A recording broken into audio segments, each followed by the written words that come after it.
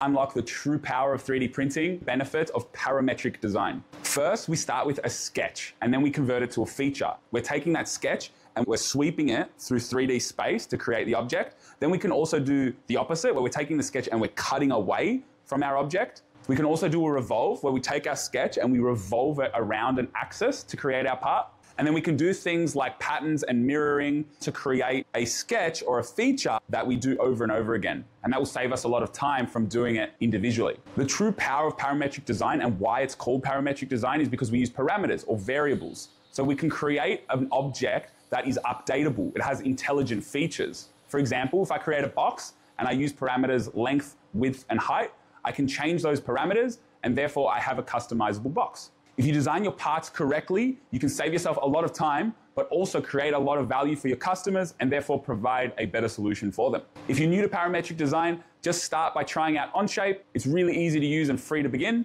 If you need a hand, we're here to help. Join our free school community. I'll put the link in the description below.